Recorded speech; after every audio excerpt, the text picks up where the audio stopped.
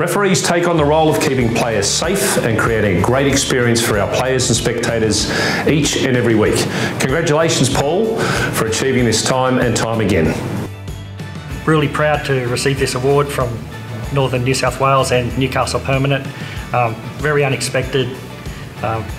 Really appreciate being nominated by my peers, and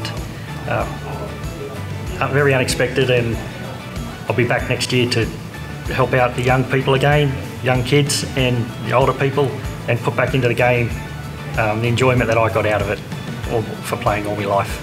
Awards like this that acknowledge the service and the achievements of match officials are really a great thing.